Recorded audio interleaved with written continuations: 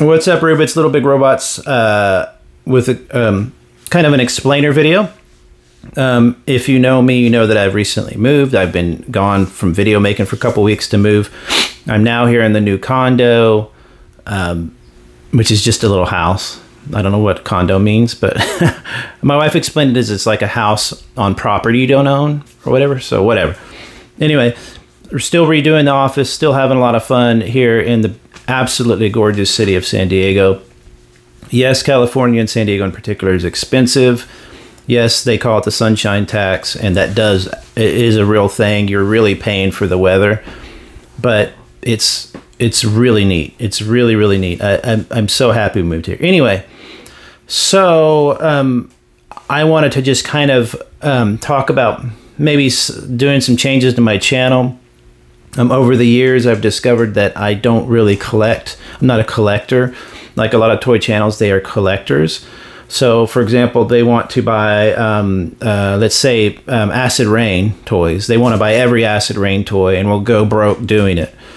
And then at the end of a binge on buying a bunch, we'll, talk about trying to sell them all because they have no money left. I've seen it happen a million times. People get too obsessed with collecting. I'm not a completionist in that way. I've never been a completionist in any really aspect of my life, which explains a lot. But to me, I'm a curator. I love curation. So if you remember, I used to write for massively.com about MMOs back in the day. A lot of you know me from back then.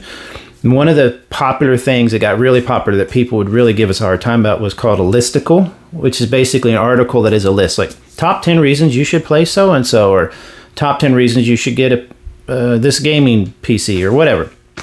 And people hated those, or they would talk about hating them, but they were mega popular. I adored those articles, and I adored writing them because it makes you curate your idea. It makes you curate the collection. So the collection in that case might be MMOs in general, but it makes you go, okay, what do I like about these particular MMOs? I wrote one article that I really, really still love called My Favorite Fires in MMO, meaning literal like a bonfire or like a campfire, fireplace. And I just loved the lighting of fire and a lot of like the fantasy MMOs and stuff like that. And I picked out how different games did it. And it wasn't that I was literally talking all about the fires, but I was talking about the experience of the fire, the coziness, some of the effects the fire had, because some of them had actual effects. So I love curating my ideas. If I ever can't sleep at night, if you ever can't sleep at night, this is my point of advice, is curate something in your head. Say my top 10 favorite movies of all time, my top 5 favorite albums of all time. And it's really, really relaxing. Something about it, I think, because it gives you a real good sense of control in a world that is not so easy to control.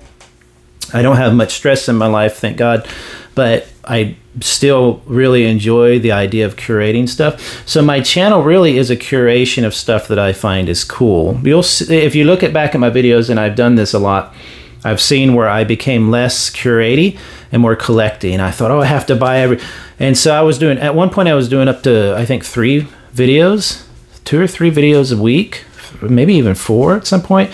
And it wasn't that it was so expensive, because I found ways around that. I mean, I can afford a good amount. I have a budget and stuff like that, so I can afford videos. It's just toys. It's not collecting cars.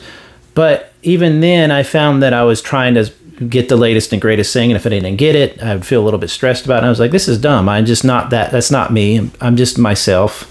I'm not like a scripty kind of guy. So I really want this channel to become more of a curation of things that I think is cool. I'll continue with 1 video a week, at least, possibly 2. I've been doing 2 for a long time now. But if you think about it, that's 100 some odd videos a year. That's a lot of videos to try and come up with. I don't mind doing that, but it's just that you start to find that it feels a bit jobby. This is just for fun. Google literally pays me about $25 a month for my channel. That's how much I get in ad revenue. So I even thought at one point of turning off monetization, but then that wouldn't stop the ads for you guys anyway. So I just leave it on and make my $20 or whatever here and there. Anyway, so what I might do is I'm still definitely doing toys, mecha, robots. That's my favorite thing, but I might start adding in Other stuff that I just think is cool, like my favorite vinyl albums. I love vinyl. Like if you look at it, shares a lot in common with a robot as far as a robot toy. It's a physical item that you physically interact with, that is physically based in the world. It's not digital. When you play the music on it, the needle physically goes into the grooves.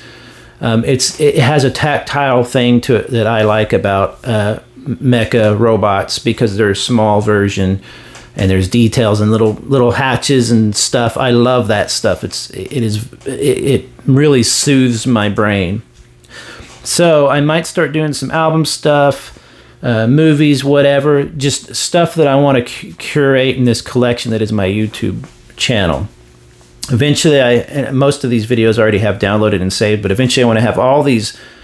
In fact, I'll go through my channel and curate my favorite videos, download copies of it, make several copies.